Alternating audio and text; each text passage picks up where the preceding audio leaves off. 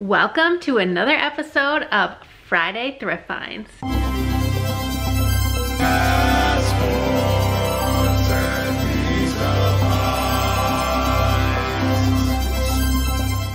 Hey guys, I'm Kay and you've arrived at my weird little corner of the internet. Welcome. If you're new here, I am a part-time reseller mostly on eBay and Poshmark. And like I said in the intro, this is yet another episode of Friday Thrift Finds. I believe this is episode 12 in the series. I spent $80.62 to be precise. I got 19 items, I think, which brings the average cost of goods to $4.24. I know you guys like to hear the average cost of goods, even if that's not how I record my numbers for my spreadsheet, my inventory. But anyway, let's just hop right into this. Okay, so we're gonna get a personal item out of the way first because it's big and I want it out of my way. This is an IKEA pegboard. It's called the Skatis. I don't know, I don't speak Swedish.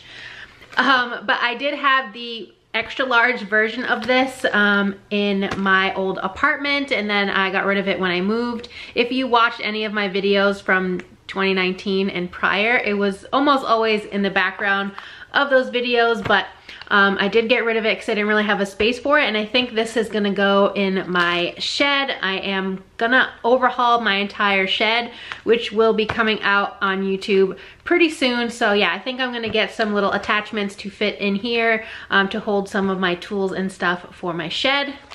Also, the lighting is not the best today because it's like after 5, I think. So, you know, I use natural light to film. I don't have a ring light or any of that stuff. So this item actually already sold. This is a Burton crossbody bag. I just thought it was really adorable. I love the long adjustable strap and the multicolor houndstooth print. It's like pink, green, and red. It does have one small flaw that probably won't even show up on camera, so I'm not going to bother. It's right here, just on the thread. It's a little bit discolored. It had a larger stain that I used a Tide pen on and it went away. So I listed this for $20 on eBay and got an offer of $17 within hours of listing it. So I just accepted that offer. They paid and it's going out tomorrow. Some of this stuff is already listed. I'm trying to stay on top of stuff. I do still have quite a big death pile of old stuff that I just never got around to listing. So I'm trying to stay on top of the new stuff so that I can, you know, kind of go through my death pile a little bit at a time. But yeah, these are a pair of Sorel slip-on sneakers. I honestly didn't think that these would be Sorel when I saw them in the thrift. I just knew that, you know, it was really nice leather and they looked to be in good shape, so I picked them up and then saw the Sorel on the inside. These are the Camp Sneak sneakers. I originally thought they were a green color, but it turns out they're gray, and I don't know, I was just seeing things. But these are a size 10 in women's. I do have a couple brands that are new to me in this haul, this being the first one. This is Backbeat Co., made in the USA in California. I did take a look at their website because I had never heard of them before, and their t-shirts sell for $57. So that's pretty high for a t-shirt in my opinion. I mean, it's not, you know, luxury or anything like that, but they're also made out of really nice materials. So this is organic hemp and organic cotton, which I just learned from Bob Buys that hemp is a linen fabric. So thank you for that, because I only knew about flax but not hemp. So yeah, it's very soft. It is meant to be oversized. This is called the Tomboy Hemp Tee, and it's kind of like a marigold color. It's called Poppy. So it's like a yellow and orange. This is a size medium, again, meant to be an oversized fit. Here's another brand that is new to me. This is a menswear brand. This is called Buck Mason. Not anything crazy expensive, but a good bread and butter piece. When I Googled this brand in the store, I got a GQ article that said it was one of GQ's favorite menswear pieces, this specific t-shirt in this exact color. So I don't know. I don't know if that'll help sell it. It's just a plain short sleeve tee in like a gray marled color. Here's a little close up for you. So yeah. Next we have another Athleta sports bra. I don't know why I've been finding so many of these lately. This one's from Holiday 17, I believe. It's a size medium. It's called the Pura bra. It's like a ribbed seamless bra in a very pale pink color. Somehow I found another Universal Standard t-shirt. I have now found 2 of these tees in the last couple months, and both of which just sold within the last week. And then I found this one, which is also a size medium, which is the only size in the tees that I've ever found. It's an 18-20 because they are size inclusive and a plus size brand. I've never found the V-neck version of this. I've only just found the crew neck, which is called the T-Rex, and this one's called the V-Rex.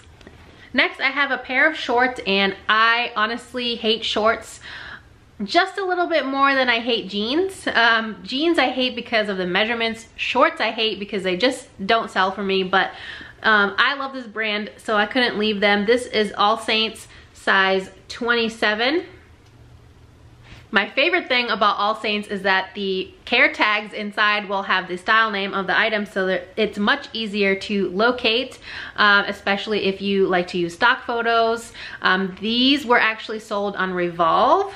I can't remember what the price is, but these are the Hannah paper bag short, paper bag waist. As you can see, it does have a belt with grommets all along the entirety of the belt, so you can adjust that. And they are a little bit of a longer length short, which is great. All right, this is the last thing that has already been listed. Everything else that I'm gonna show you after this hasn't been listed yet. As always, if you're interested in anything, just reach out to me. This is Prana size small. Prana's honestly hit or miss for me, mostly miss, but this is recycled wool. Though the care tag is missing, I just happen to know that because I looked up the style. This is the Matea. It's got like a herringbone print, and it has an asymmetrical bottom hem with this adjustable funnel neck. So it's not really the right season for wool sweaters, but when you find a good brand and it was priced under $5, you can't really say no. Or at least I can't anyways.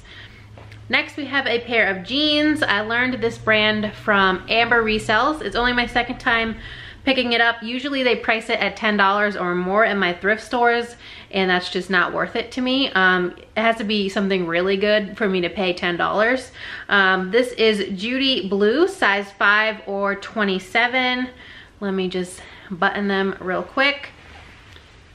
I know skinny jeans aren't really the style anymore. Somebody cuffed these, but they'll just come uncuffed pretty easily. But I don't know. I decided to pick them up anyways because they were, I think, $6.49, and I always have a 20% off. Next we have a Patagonia tee. I didn't think that this would be Patagonia just from seeing the front of the shirt. You'll see why in a second, but Patagonia, here is the label, size medium, and this is a short sleeve tee with a motorcycle on it. So yeah, when I saw this, I didn't see the inner tag.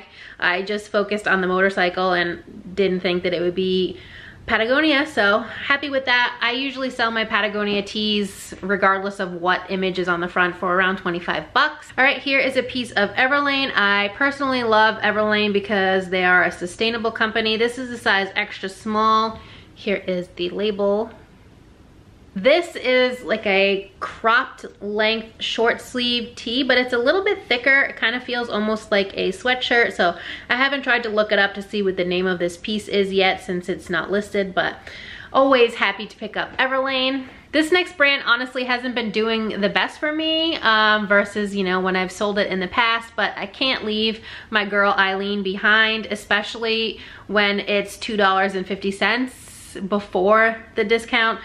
This is a size extra small, and typically the larger sizes do better for me, but this is a newer piece. Let me see what they're made out of. Organic linen and linen. So linen pants, and they are like a striped, cropped, wide leg pant. So really excited to see what these will do, especially since, you know, the correct season is coming. This is a Lululemon tank, and I probably should have left it because the tanks don't do the best. I can get $20 if I'm lucky. This is an older style with the built-in sports bra. I do like the color though. It's like a minty green. I don't remember the size. It is a size 8, so worst comes to worst, this will be mine. That is my size in Lululemon tops. Next we have another pair of Everlane. These are a size 2, slightly different tag than the shirt I just showed you a few minutes ago. And these are a pull-on cropped skinny pant. They're in really excellent condition, tons of stretch, so happy with those. Okay, this next piece needs some love before I get it listed. This is the Elation type from Athleta in a size LT, so large tall. So that's why I picked these up, the size, because I know it's sometimes difficult for tall ladies to find activewear that will fit their inseam. I didn't look up comps beforehand to see what these would go for. The price was just decent enough for me to pick up. They are kind of like a plum eggplant color. It's coming up a little bit more red on camera though. This next pair of pants I picked up because they were priced at $2.49, like the Eileen Fisher pants. This is Wilfred, which is sold at Aritzia, aka the Canadian version of Anthropologie basically. And for some reason the Anthropologie brands do way worse for me than the Aritzia brands. I don't know if it's just because, you know, I'm obviously a US seller and maybe you can't find them as frequently in the US. I don't know. But these are again a cropped wide leg pant with a drawstring elastic waist. This was a fun find. These are Spanx. I don't find Spanx too often. They're a size medium. Here is the label. And these are actually a pair of pull-on denim pants, super stretchy. Really need to get those listed because they typically fly out of my closets. This is an MLM and I don't really support them, but this activewear brand does particularly well. This is Zaya. Here is the logo. It's like a little crescent moon. This is a size large. It does have a small stain that I think I can get out, but it is a little cropped twist front tee. It's super soft. This brand I've only found one other time before, and it did take a while to sell, but it still eventually sold for a decent price. This is Lovers and Friends, size small. I think typically people find the dresses from this brand, but this is a top. It is a gray sweatshirt. It's gonna look really terrible right now because I haven't fixed the tie, but it has like a corset tie along the V-neck. Someone did not tie that too well. So I haven't looked up a style or anything, but it was a decent enough price for me to pick up. All right, next we have a Free People piece, and this is the first Free People item I've picked up in quite a while. It just doesn't move for me. I think this is an older tag. It is a size small.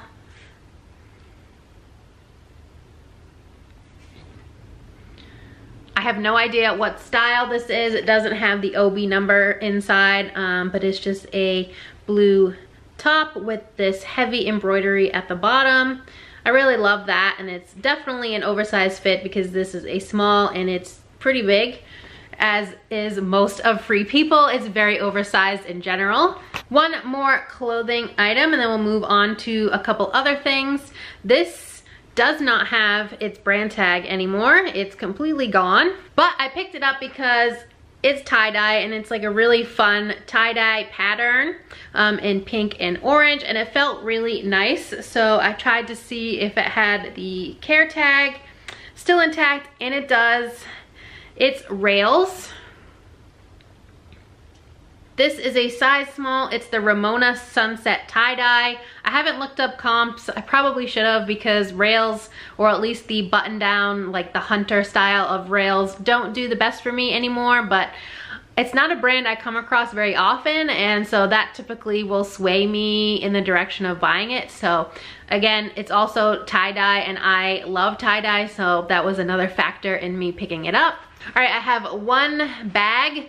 This is a Le Sport sack. Here is the label. This is not anything special. It's just like a travel cosmetics pouch. It's pretty much clean and unused inside, so I honestly don't think anyone ever used this for anything. It has a couple pockets inside, like slip pockets, and then the outside has nothing. It's just like a fun polka dot print. I don't know how much this will sell for. I'll probably put like, I don't know, maybe $15 tops on it and take offers from there. And then we just have 2 pairs of shoes to close out this thrift haul. The first pair that I'm grabbing is a pair of Tory Burch. It's been a while since I found some Tory shoes. These are wedges with the cap toe and the little Tory logo. There we go. Yeah, I don't know the style. These are a size 6.5 though. So a pretty small size, and they're in really good condition. They do have another Tory logo on the bottom here, which I just realized, and the back of the heels are in pretty good shape as well. And last but not least, we have a hit or miss brand for me. It really just largely depends on style and size. In my experience, this is the last thing that I picked up on my way to the registers as I was about to leave the store. By the way, I forgot to mention, this haul came from my honey hole. So this is Vionic. They're in pretty good shape. I mean, there is some creasing on the toe box here, as you can see. They've definitely been worn. There's some dirt on the bottom, but I like picking up Vionics. These are the Mallory, also in a size 10. So, I mean, the Sorels were a size 10, these are a size 10, and then the Torys were a 6.5. So, I don't know, apparently I went for bigger sizes and then the really teeny sizes on this day. But yeah, they're just like a black snakeskin slip-on mule comfort insoles. So I don't know, we'll see. Maybe I can get $30 out of them. Maybe I can get more. I don't know. I haven't looked them up because I haven't listed them. But anyway, that's all I have for you guys today. I really hope you enjoyed this video. If you did at any point, please give it a big thumbs up. It really helps me out here on YouTube to know what type of content you enjoy seeing from me. And if you're not already subscribed, please consider subscribing. I'd love to have you here in my weird little family on the internet, and I hope to see you next time. Bye.